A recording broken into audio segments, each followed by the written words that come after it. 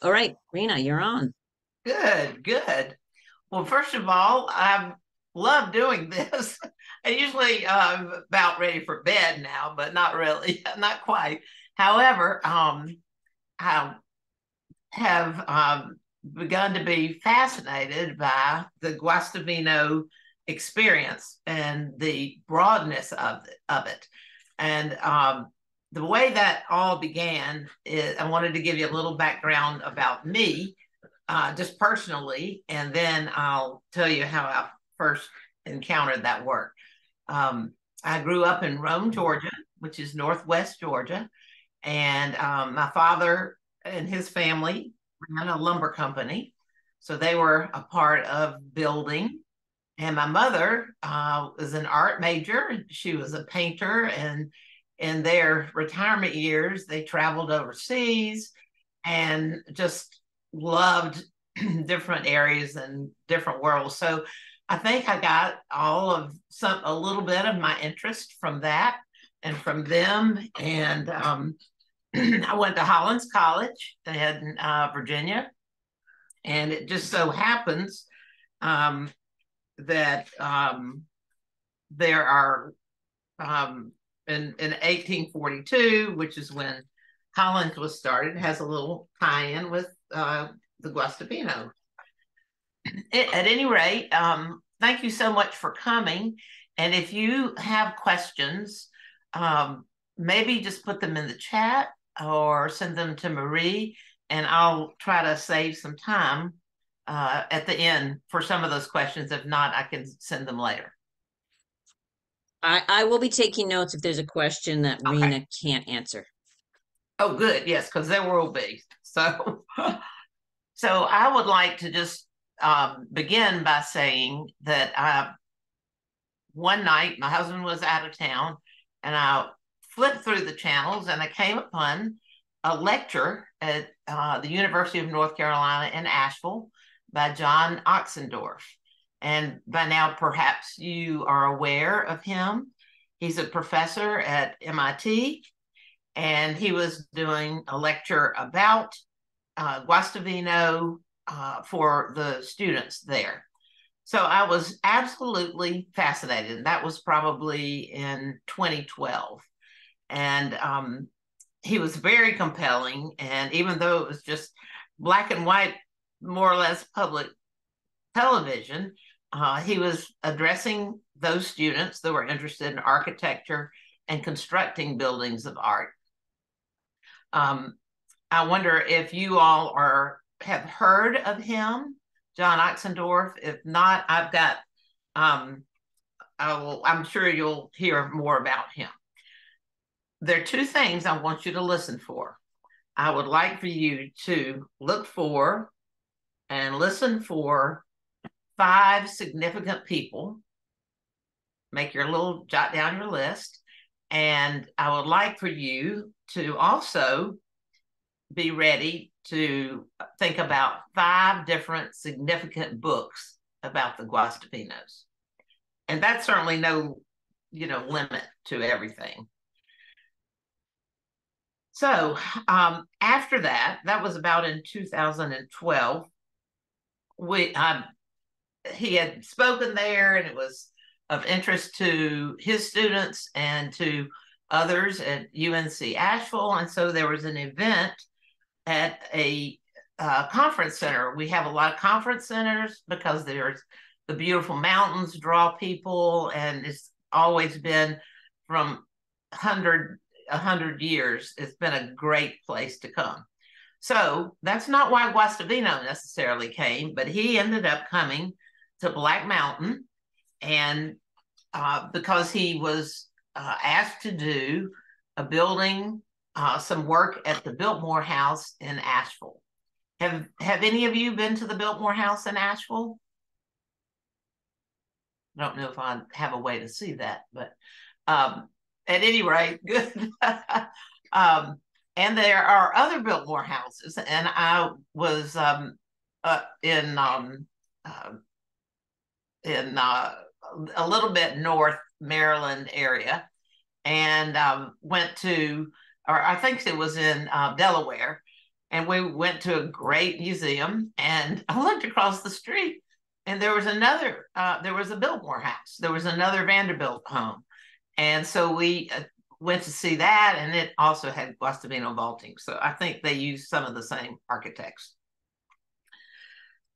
So we're back to Black Mountain now, and we're keeping your eye out for significant people and significant books.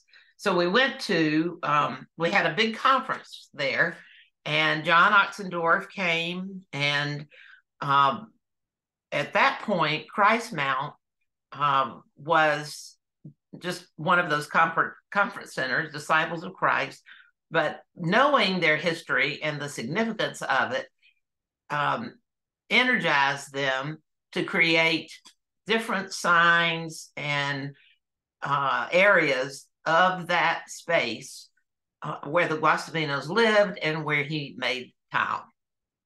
And it just so happens that I can walk out of the back of my neighborhood and walk about 15 minutes, and I'm right there on the Guastavino estate. So that's kind of fun too. And those signs are always good and interesting. He lived in a house there. It was a wooden house. It was a lovely home. And it was torn down when a developer purchased the property. But there's several homes that's still very wooded. And he did some farming there. He did made his tiles there. And that he had a great kiln that was also basically a Guastavino vault. And he had a wine cellar because he grew grapes and made wine. Sounds like a good Spaniard to me. So here I am, not only just fascinated, but also finding myself as Guastavino's next door neighbor, more or less. And of course, then I'd already been to the Biltmore house, but I went there with new eyes, including if you go into that space, there is a gatehouse. And if you look up at the gatehouse, the tile is just outside. It's a vault, it's Guastavino. And then the entrance to the building, to the house, has Guastavino tile. The exit onto the side, the porches, and some spaces inside have Guastavino vault. So at this point, John Oxendorf has created an incredible Guastavino exhibit. And there are ways that you could have this at your library. He's very gracious. You can print your own smaller panels. I know I can tell you a place who did that and what it was like. But I did go to the exhibit that was in Boston at the Boston Public Library and in Washington, D.C. at the Building Museum in Washington. Our children live in Washington, so we're there a lot. So that was really fun. And we were introduced to some of the finer parts and details of cohesive destruction, which is a signature of the Guastavino Company. And I realized how huge his work was and became and was involved in the building of America in the age of the Gilded Age. So somewhere along the way, and I wish I could remember when, this happened, but John Oxendorf had told us so much, but then I realized, and probably that's from him as well, and Marie can share this link with you. So there's some key, as I mentioned, they're key people. And so we come along, it's the 60s, and by the end of the 50s, nobody is building big public buildings and spaces like that. What are they doing? They're building boxes, squares, and that sort of thing, more of the modern spaces. Even though some of his became a little bit toward that, there were lots of opportunities at that point, but not for the Guastavino vaulting. So the company basically closed, And that particular company spot where they made tiles was in Woburn, Massachusetts. So you all are close. Has anybody been to the tile factory in Woburn, right outside of Boston? About 30 or 40 minutes. And well, I recommend it highly. It is still this space is still making tiles, but not Guastavino tiles. So, but let's go back to the factory, and it's the end of the Guastavino era, essentially. And that comes along, here we're in the 60s, and there's a professor at Columbia University in New York. George Collins is his name. And he got pretty excited about Guastavino as well. And so he is looking into this and trying to figure it all out. And so he calls the factory and says, where is the paperwork? Where's the list? Where's the documentation of all these vaults that the Guastavinos have done here and everywhere else? Lots of other places, I should say. So they said, well, gosh, we are so sorry, but we have just put those in the dumpster. So he said, do not turn in that dumpster. I will be there. And he drove all the way up there and got everything out of the dumpster. And now, if you have seen that there's a list, a very long list of about 1,500 spaces. This is one of my copies that I haven't written on so much. And they're just tons. I think it's 50 pages with 30 on each page, or 30 pages with 50 on each page. And this is what George Collins preserved.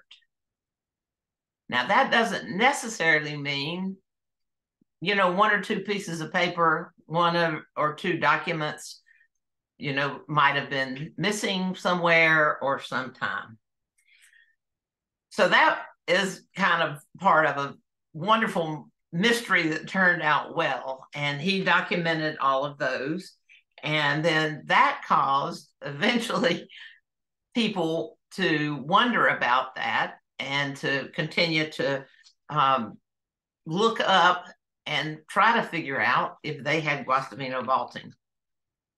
Now, the next person really, though, to bring the Guastavino vaulting out is John Oxendorf. And I hope that some of you have seen his book, The Art of Structural Tile.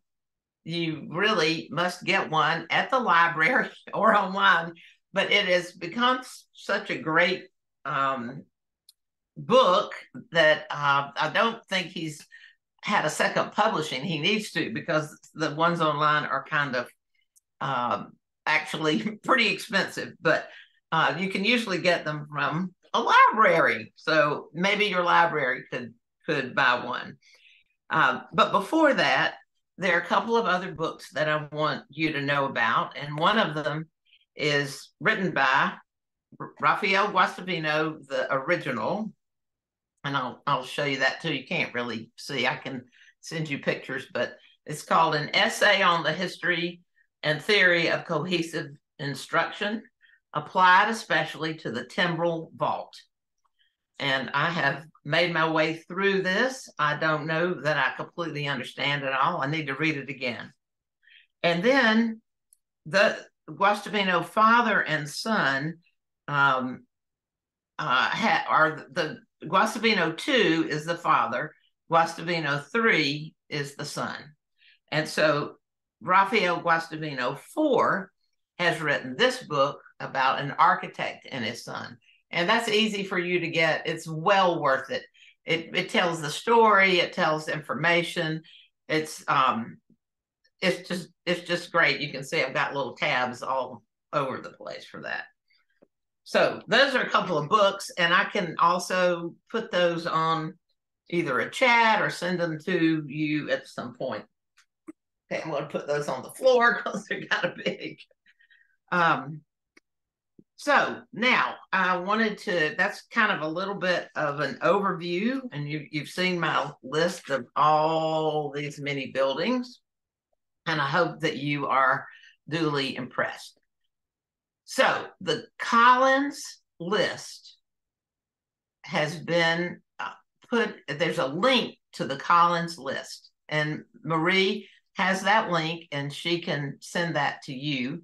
And it's so fascinating. That's what this big thing of papers is. So I'm looking through that list and I thought, well, let's just see what's in Georgia where I grew up. So there were a few in Atlanta, and by George, there were some in Rome, Georgia, where I grew up. And they are at Berry College. I don't know if anyone is familiar with that. It's one of those work and study colleges. And I immediately I had taught high school there, or middle school really, for a while, and not at the college, but at the middle school. And so I was familiar with the campus, and it was, right there in my hometown. I've been there many times. So my husband and I went out there. First of all, I remembered that Mrs. Berry, who basically built and subsidized the college, had just really gotten some money. She was a great earner of money. And so she got a big amount of money from some donors who were just happy to give it to her. Henry Ford was one of the people, and that's the main one who gave that money. Henry Ford, so therefore those are called the Ford buildings, and they are very obviously Gothic and looked like Guastavino vaults. So we went out there, and that was not on the confirmed list because we have the list. Some of the buildings have been torn down. We don't have exactly which are. So if in the back of John Oxendorf's book, he has the ones that he knew that were documented. And so he had a fun little thing that he would take you to lunch if you found one that hadn't yet been documented. So we got all excited about that. We went out there, and it was very clearly his work at those Ford buildings. They were Gothic and style. And so I don't know if this is going to be going to work for you all at all. I don't think it's going to, but I can send you some pictures. But you can see that roof line, and you can see this roof line. Maybe if I turn out my... It's a little reflective, Yeah, let me turn out my lights here.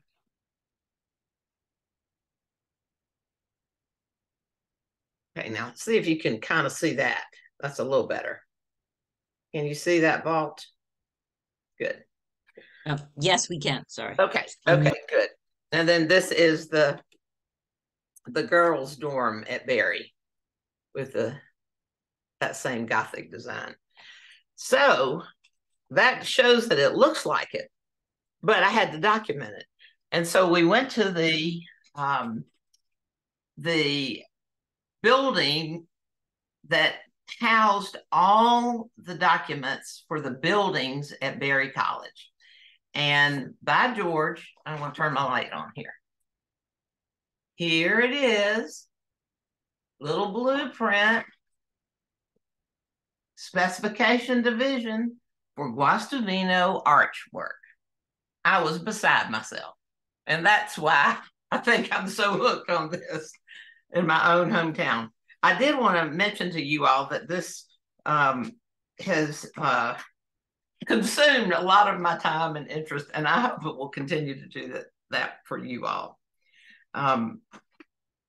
So next thing is, meanwhile, the son, they immigrated here in the 1880s, And the father lived up to 1908. But I don't know if Marie has this one or not, but perhaps you can see this. This is the cover of their, oh, that's that light over there. I'm so sorry. Anyway, those are of, Well, that's not a bad angle. That's a good angle right okay. there. And those are the domes, and that's the cover of their brochure. And if you'll, again, in the questions, I can send you these pictures. I can do something a little bit better than that. Then this is I don't know if you can see that. So this was the construction was basically standing in the air. And this is how they put their vaults together. I forgot to get to that part because that's really big. So here in Asheville, here's the wine cellar of the Guastavinos, and that's the only vault remaining at Christmount where he lived. And that was actually called Rhododendron Farm when he was there. And the kiln collapsed, and that has not been rebuilt. But there are other significant places in Asheville that I think you will enjoy when you come. I would say that the highest point of the career of senior, really, and junior who finished it is the Basilica of the Shrine of the Immaculate Conception. And this is the roof of that. And it is an iconic building in Asheville with many domes. And the main dome and vault in that building is the largest freestanding dome in North America. And of course, the very tops are copper there, and that's why they're so beautiful. Anyway, and it's Mr. Guastavino Sr. is buried in there.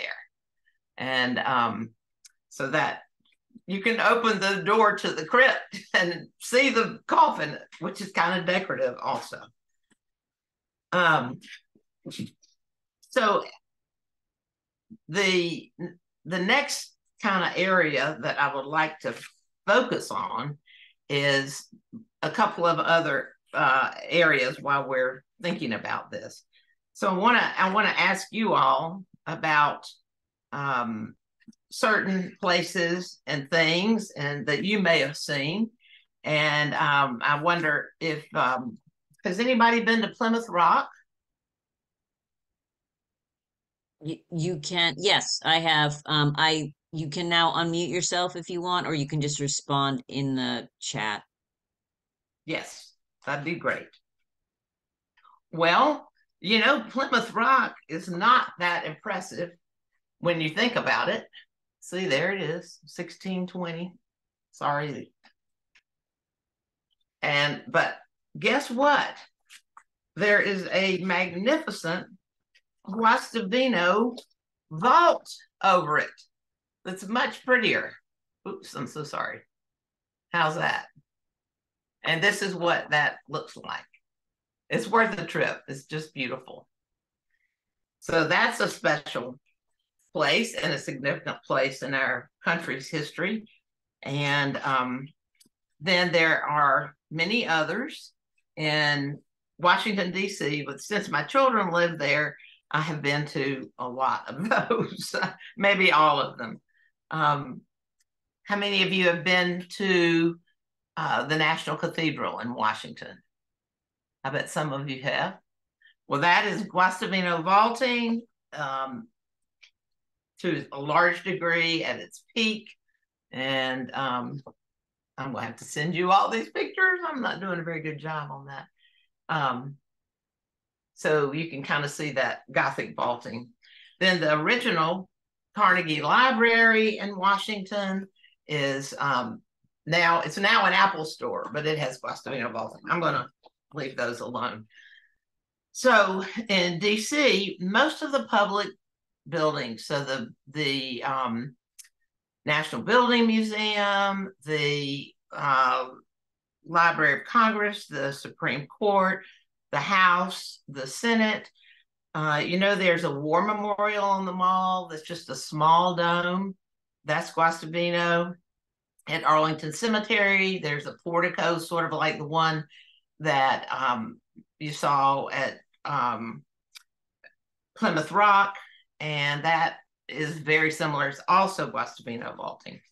It's just, and then just everywhere. So, some of it's in the basement, and the at the Supreme Court, we couldn't find that. Of course, we really couldn't get in, but it's the drive-through portico that you drive in to go into the Supreme Court, which most of us cannot do. So that was fascinating for me as well. But let me get back to some of the really significant things about this work. First of all, Mr. Guastavino and his son, which were 2 and 3, immigrated from Catalonia in 1881. A part of that integration and immigration that we talked about. And he brought this technique, which is a Catalan Spanish technique, but he was inspired by a beautiful grotto where layers and layers dripped down over the years and created this beautiful vault, just nature. And he had done a lot of errands for architects, and he graduated eventually from the architectural school of the University of Barcelona. Again, the Grotto Colla de Caballo, and it was all kind of connected with nature. It was natural. It worked. So the layers of the dripping are like the layers of his vaulting. The key thing that was what allowed him to come here and be successful was the creation of Portland cement. It was quick drying and very useful, and he just went gangbusters. He used a certain kind of Bessemer furnish to fire his tiles, and in the 1870s, there were new building codes because so many fires had happened. And so he came there in the Industrial Revolution.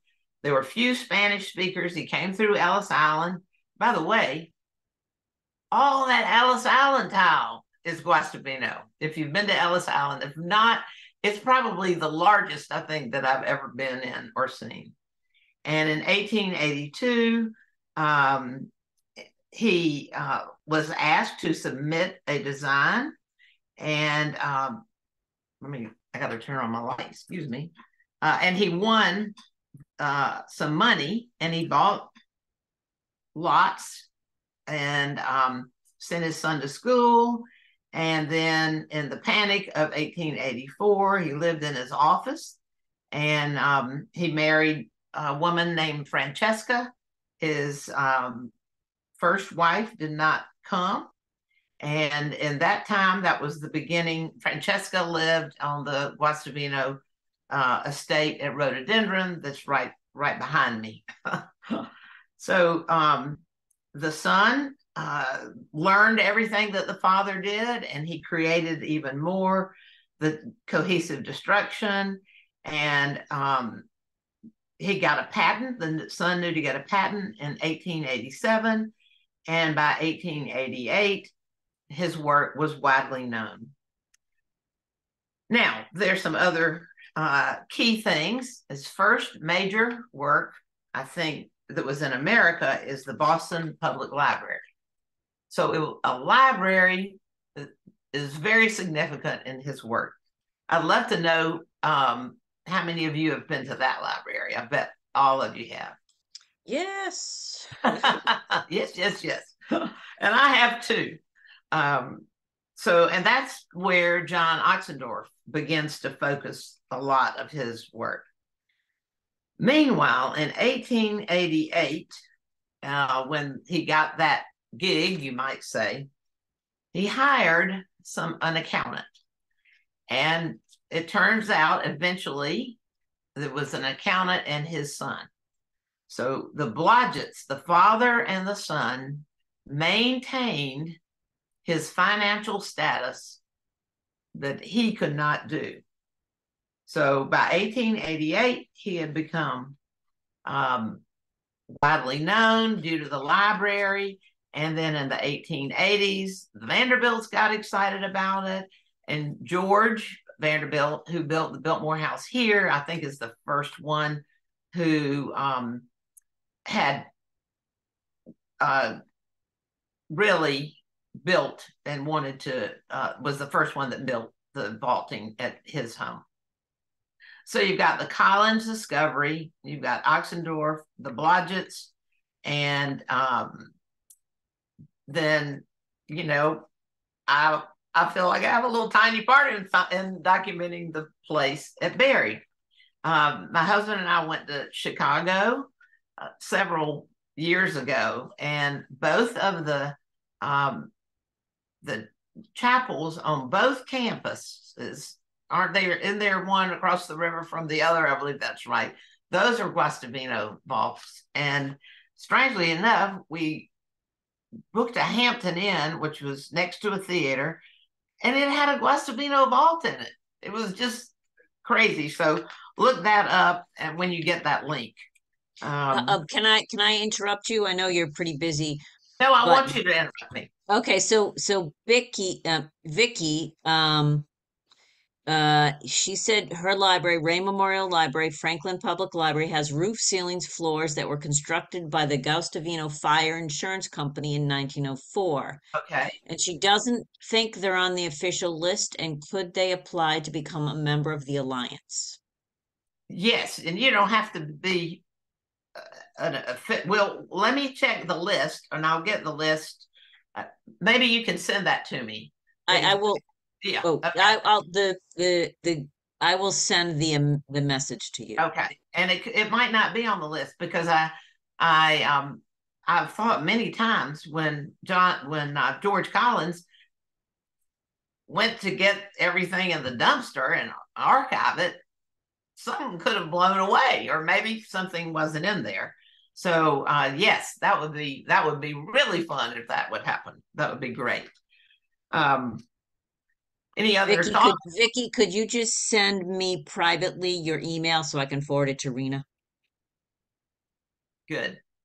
I hope that you all will find enough interest and fun in continuing the study. It never ends. It's just kind of crazy. Everywhere I go, every town or city, I've got my link on my computer, on my iPad, and I can check and make sure. And it's been a lot of fun to really see so many in Washington, D.C., our public buildings. Many of his items that he did were public buildings, and that was important to him, and really something that he wanted to do. And let's face it, the Biltmore houses are now more or less public buildings, but everybody wouldn't have been able to afford a Guastavino vault in a regular home they were building. So remembering that the Industrial Revolution had come, and he had won that design award. So the panic in 1804 caused him to live in his office, and but he eventually came to Francesca. Came with Francesca to Black Mountain, and was widely known by then. Now, there are lots more things I could probably go on and on about, but I thought I could stop here for a little bit and see what some of your questions are, see if we might be able to talk about some of those things, or at least let me get some notes that I can continue with. So I read the one question that's in there from Vicky, Okay. and I will forward the whole question to you on email. Okay. So you can, and then you can get back to her. All right.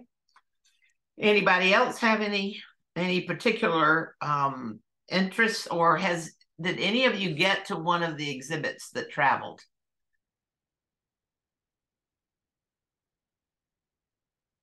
I don't think I knew about it before when it was in Boston.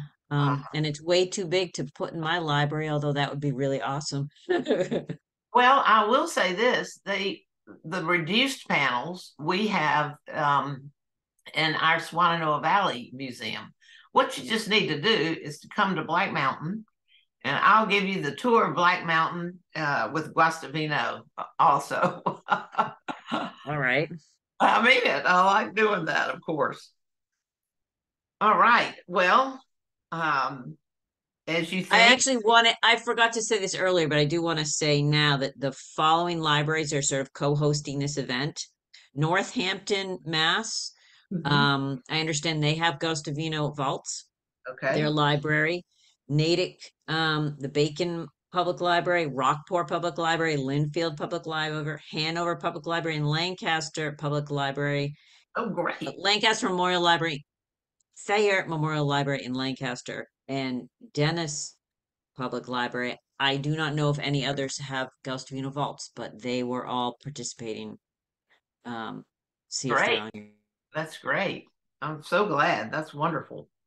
Um, all right. I think I gave you a little bit of a challenge to listen out for five people, five significant people. Anybody want to take a jab at that we talked about?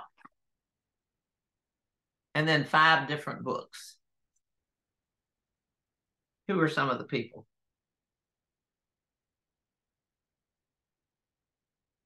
that were significant in the success of the company?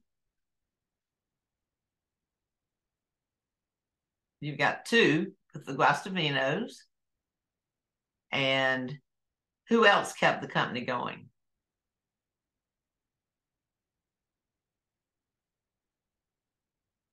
The Blodgett father and son, the accountants.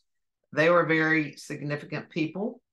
And George Collins was huge to have done that. And I think John Oxendorf, with his magnificent book, is also to be given so much credit because we had no way of knowing this out in the public. Any other thoughts or questions about those folks? And I'm going to ask you one more question. I wish you were here so we could just sit around and chat afterward.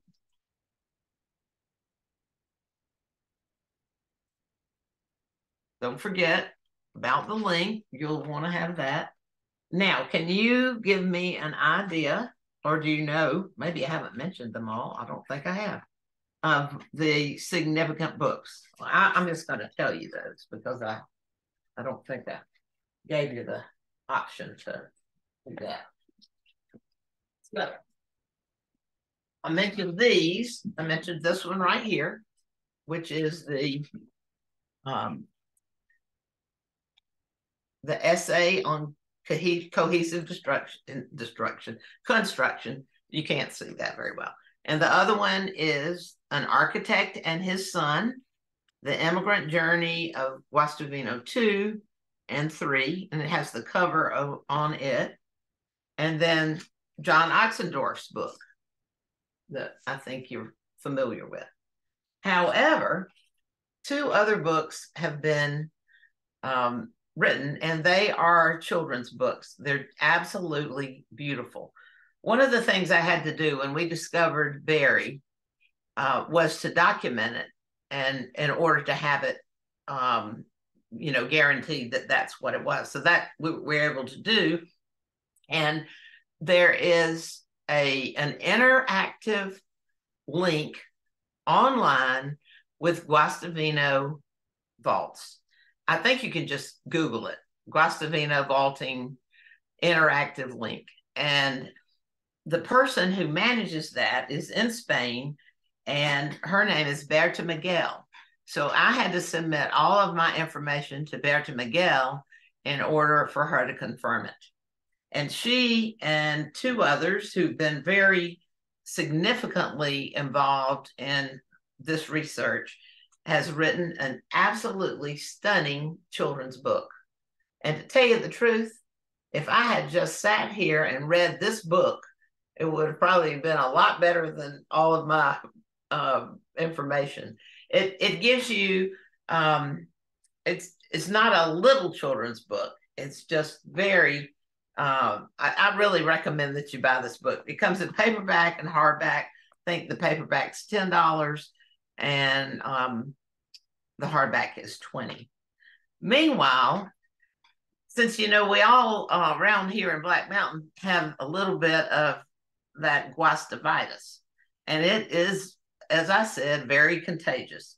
So I apparently was waxing on to one of our neighbors and very good friends that we spend a lot of time with, and the husband got fascinated with this. He's very artistic and creative, and his daughter, who works with the State Department and lives overseas, they together put a children's book, probably a little bit younger children, and it's called Searching for Guastavino. And it's not as much a technical book. It does have a lot of information, but it's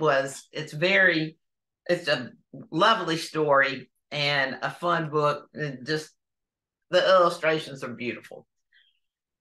So I recommend that one also. And you're welcome to have my email, and I will try to answer any questions or find out the answer, since I am no John Oxendorf, that's for sure.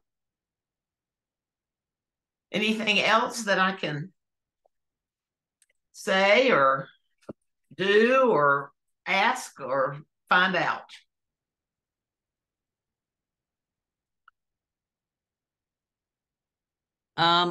If anyone wants to ask a question, you can unmute yourself. This is sort of open Q&A time. I can stop the recording. I will stop the recording so you don't have to feel, um, intimidated. And feel free to ask Rena questions. I will try to put pictures in. And again, if you want that list, send me an email. Anybody